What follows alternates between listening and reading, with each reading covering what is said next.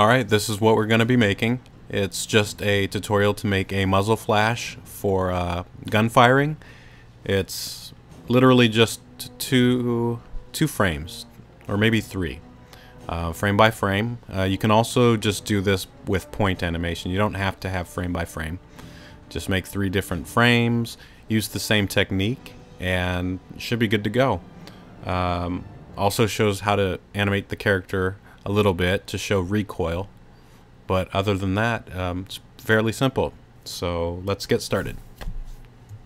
Okay, I just put a black background on the canvas just so you can see what I'm doing a little better. But we'll start off by creating a new frame by frame if you're in Anime Studio 11, and we'll call this muzzle flash. And we're going to go ahead and use the draw shape tool. So click here and then the rectangle tool, and then change the fill color to this bright yellow right here, and make sure you have autofill checked and leave off the auto stroke. We don't need a stroke on this. So go ahead and draw a shape, square, and I'm gonna hit A and add some points just to make this kind of spiky. So it looks like an explosion going from left to right. So just go ahead and add some points. And oops, do like that.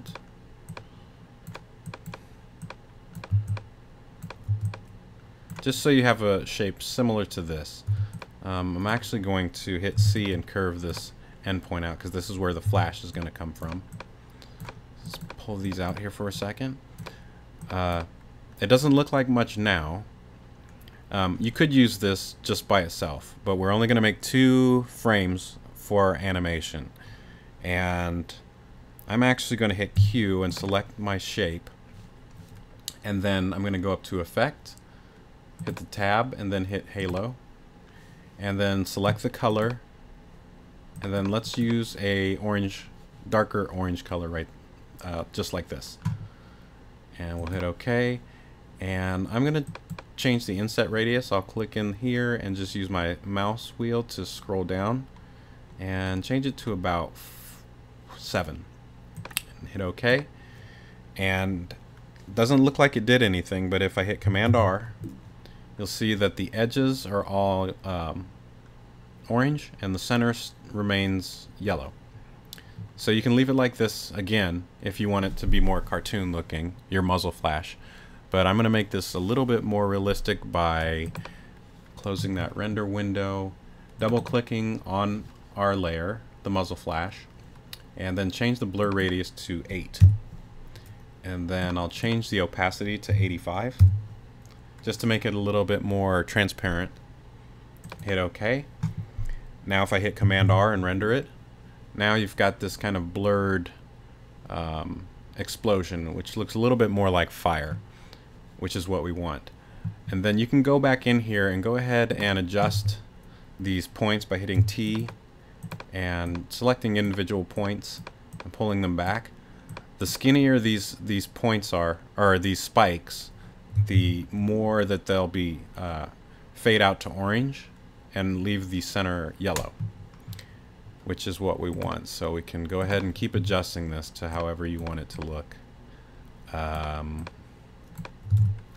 For our beginning, our first frame of animation, so we'll go ahead and do that. So while we're on frame by frame, go ahead, and we created that on frame 0. Go ahead and hit duplicate frame. So that duplicates it, and this makes the first keyframe this image. And then we'll duplicate it again, so we'll hit it one more time, these 2 boxes. And then we'll go ahead and I'm going to use the magnet tool and just pull. It's kind of like a smearing tool if you've never used it. So it just grabs points and kind of pulls them along. You can also hit T and then adjust individual points if you want to. And I'm just extending this out to make this look like an explosion. And I'll go ahead and Command R to render just to see what it looks like again. And that looks pretty good. I'm going to pull this point back just so you get this kind of fade. And we'll just leave it right there. So there's 2 frames. We have the first frame, second frame, and then we're gonna go ahead and hit a new frame. So just click this square with the plus sign in it, just so it makes a blank frame. And I'm gonna go ahead and throw away the background just because we don't need this anymore. So click on that if you have one and just delete it. So you have just the muzzle flash. So you have frame 1, 2, blank. Okay, then go ahead and save that. So we'll save as muzzle flash, and go ahead and close that out. So I have my character here already. I have him rigged, got his army fatigues on, and or whatnot. And you can see I already have a gun in his hand that's already bound to the hand bone.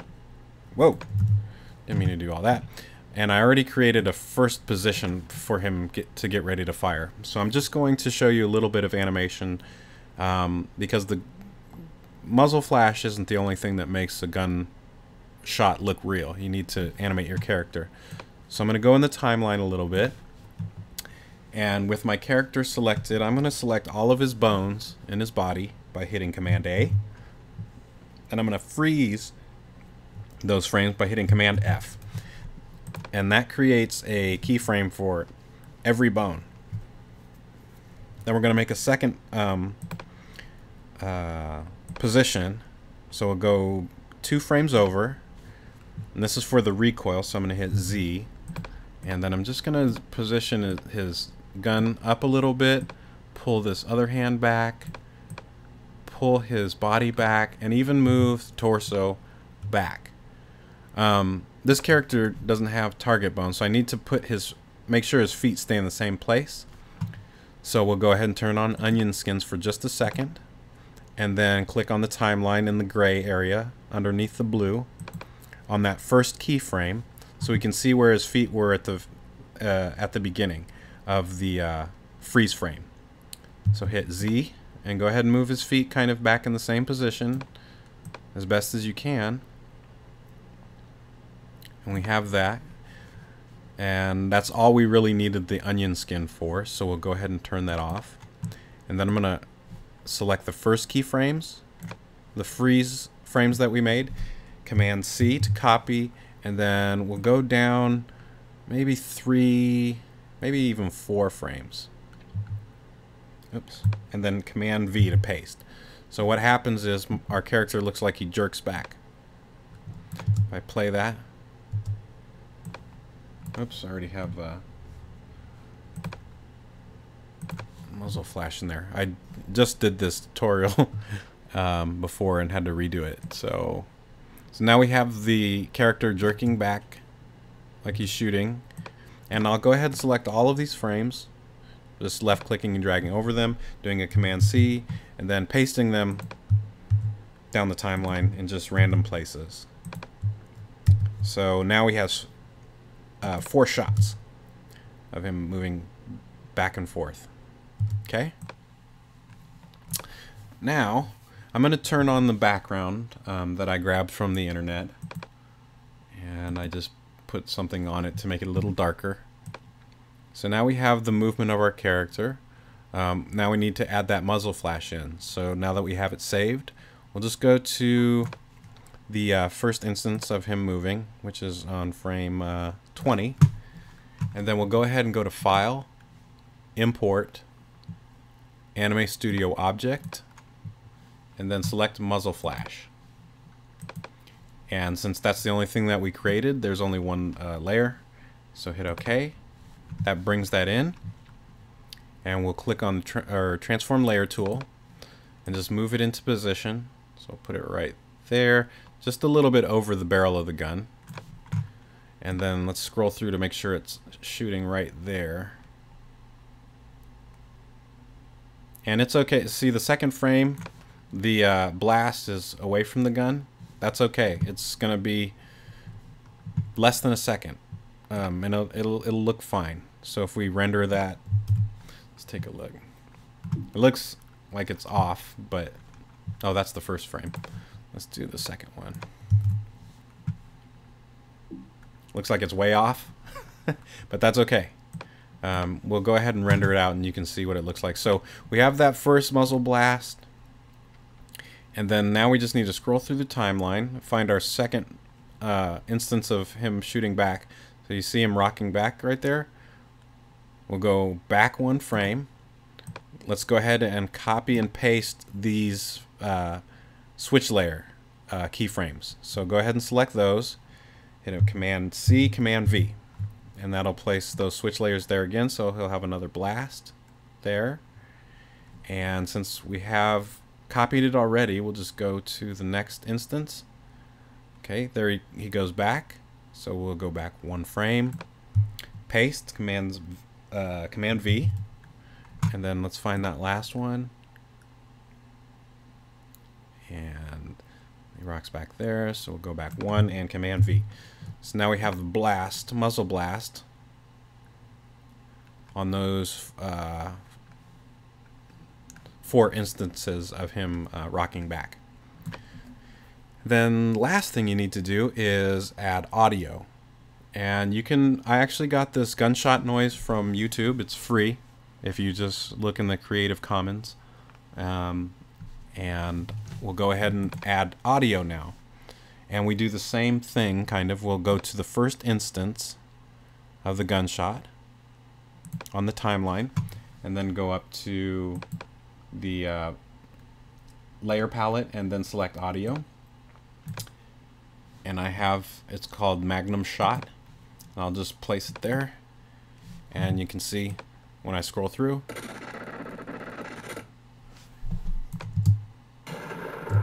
Okay, so we got that first shot, but he shoots pretty fast, so we need to go to the next one.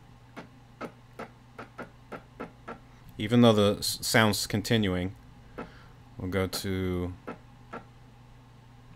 where the second shot occurs, even though it's overlapping the audio. Go ahead and place it again. Audio, Magnum Shot, open. How to place the second shot, or noise, and then right there is the third. Again, go over to the layers, audio, Magnum Shot, open, and then we'll go to the last one.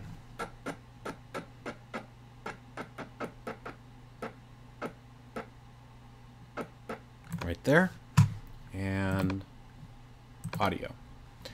Add audio, Magnum Shot. So if I play this, you should hear 4 shots.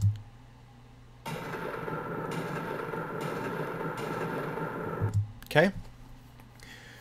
Oh, let me go ahead and animate his face just real quick. So, okay, here's the first gunshot. So I'm going to do the same exact thing.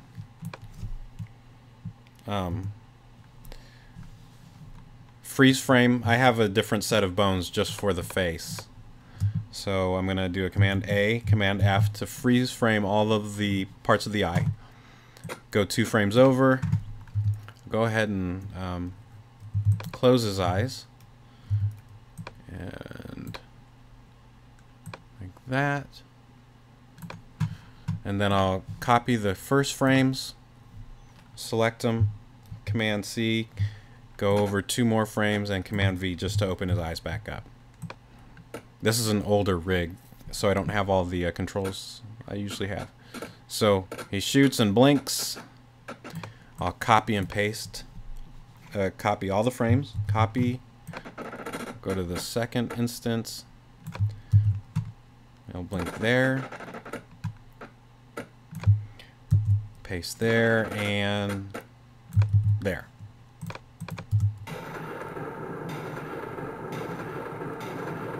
Okay. Alright, let's render that and see what it looks like. So I'm just going to render to like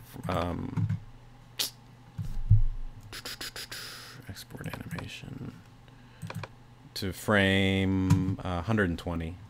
It's a very short animation, but it shows you, you know, the character moving and the gun flash. So we'll go ahead and do that. Call it gunshot. And then it shouldn't take too long to render.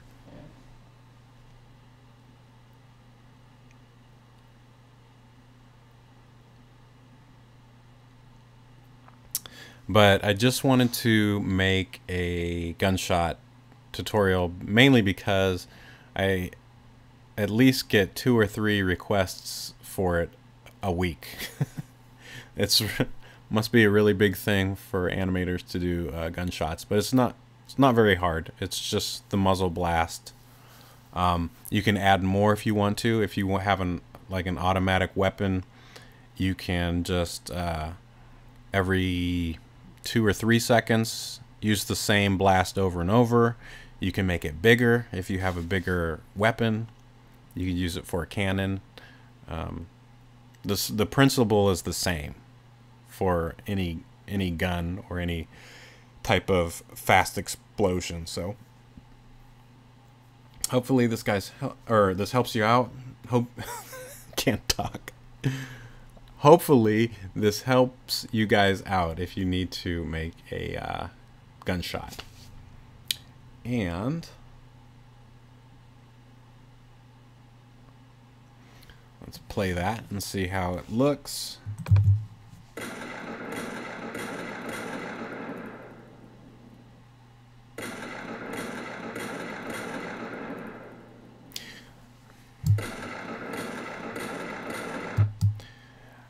Alright, looks pretty good. I think that I could have...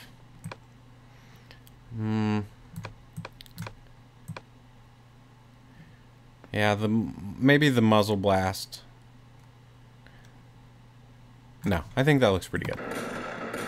So there it is. If you have any questions or comments, just leave them down below. Thanks.